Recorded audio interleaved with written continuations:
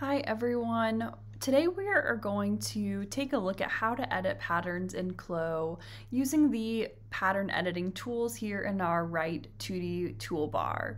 So to start out, I just added an avatar here to my 3D window and the female t-shirt pattern to my 3D window. These are some files that should already come in your CLO system.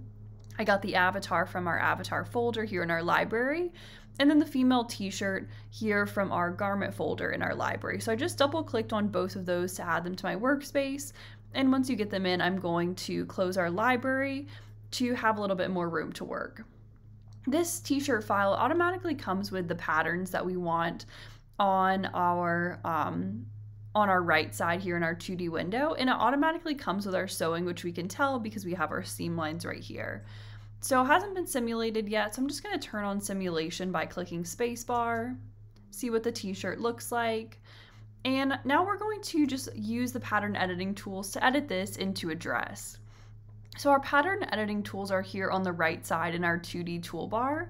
And the first one is our transform pattern tool. It's this filled in triangle here at the top with a cursor next to it. This icon allows us to select a whole pattern piece. So any pattern piece I click on, it will allow me to select the whole pattern piece. This would allow me to move it around, delete it if I wanted to, and also I could right click on it for some other settings. The one below that is our edit pattern tool, that filled in triangle with a cursor next to it. This is going to allow us to select specific lines or points in a pattern. For example, I can select this segment here. So a point to a point is what I mean by a segment. I can also select an individual point, or I can also select a curve anchor attached to a point.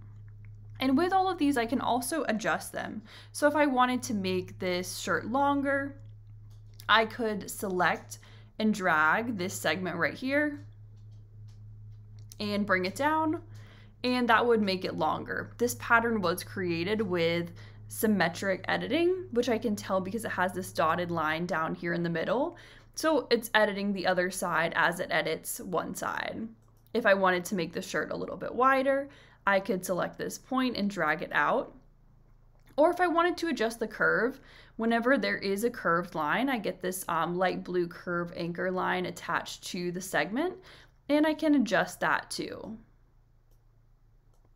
And you can see it's editing here in our 3D window also as I make those edits too. It hasn't been simulated yet again, which is why we're seeing some overlap with the avatar. And we also need to remember we've only edited the front, not the back. For example, if I were to go ahead and simulate right now, only having edited the front of our pattern, the seams would be uneven. You can see that the whole front of the shirt is being sewn into the back, so it's a smaller seam here, so it is gathering together. So you'll also want to make sure that we edit our back pattern too. But instead of trying to adjust this and just dragging it down in the same way that we drug the front down, it would be much easier to make sure our seam line is exactly the same. So we know by clicking on any segment, it will tell me the measurement of it. So if I click on this first segment here, it tells me that it's 5.75 inches. This one is 5.514 inches, so they're pretty close. But I'm gonna just edit these to make them the exact same. That way our side seams are exactly the same, so there's no gathering. So I'm gonna make the back match the front. So we have 5.75. So to edit a pattern length or segment length for an existing segment, all I need to do is be in this edit pattern tool we are in right now, and right click on the segment and click change length. And so I'm just gonna type in 5.75 to make it match.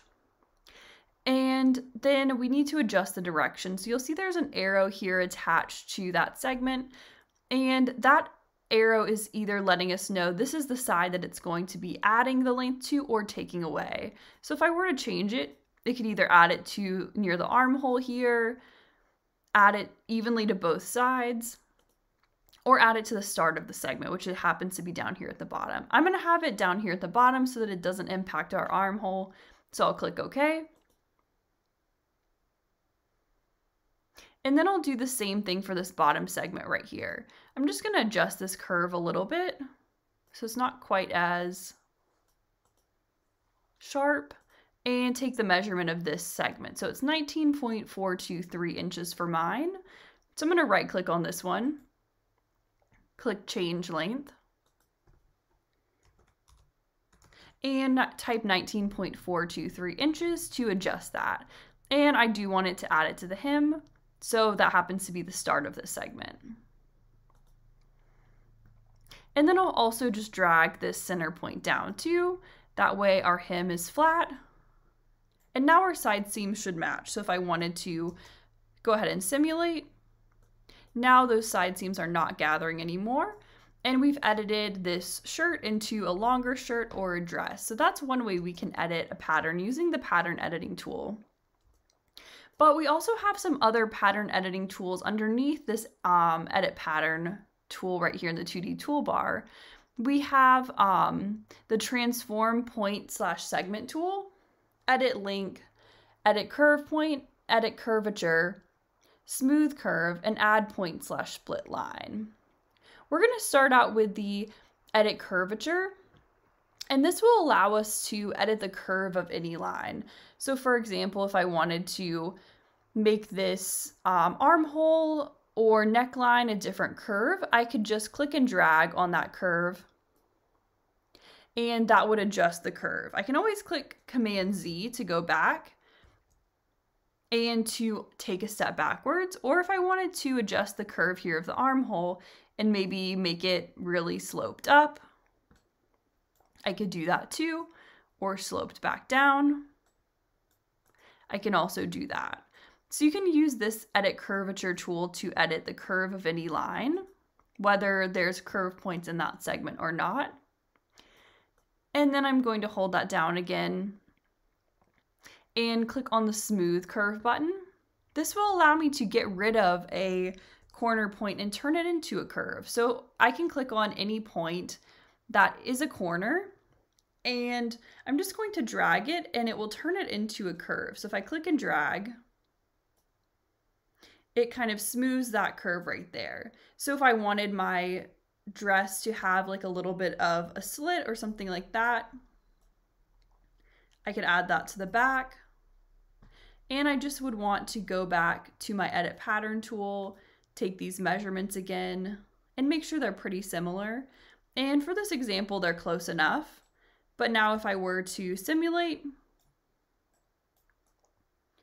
you can see we have like a little bit of shaping to our dress, but we actually would need to go in and adjust that sewing a little bit. So I'm going to go in and click on our edit sewing tool.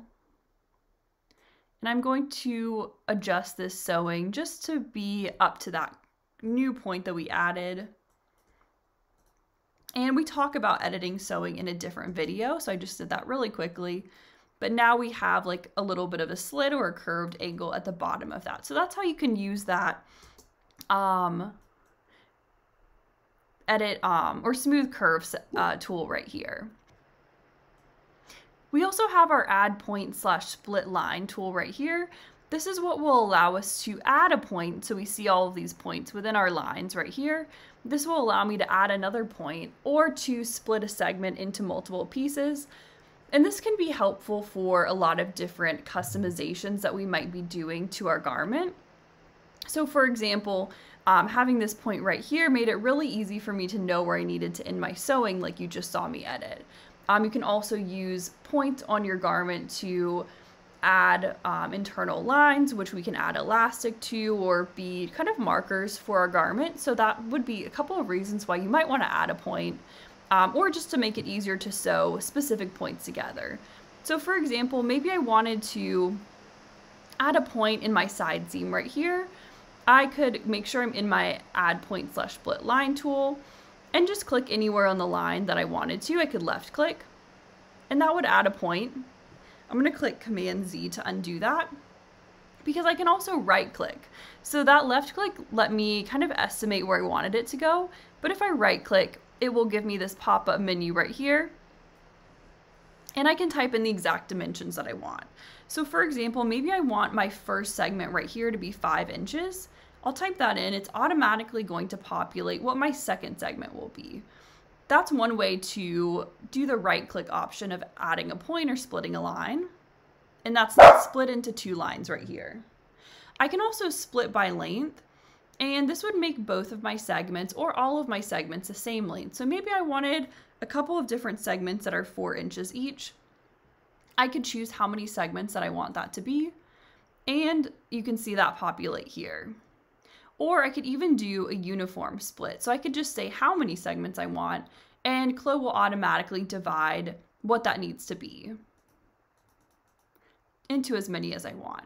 You typically want to have as few points or as few segments as you can. So you only want to add points or segments if you have a purpose to. So I wouldn't want to just add this many because that can make sewing take more time and be more complicated. But if you had a reason you wanted to add these points, you could do that this way. So I'm going to click cancel. And then also in here, we have our transform point / segment tool. And this is kind of similar to the edit pattern tool, just lets me click and drag things in different ways. I'm going to click Command Z to undo that. And then edit link, this will edit a link that you might have within CLO. We'll talk about that in a different video. And then edit curve point. There are certain points in CLO that are curve points, and we can add a curve point by clicking on a line like that. I've added a curve point, and once I've added a curve point, it will allow me to edit a curve on that line just by clicking and dragging it.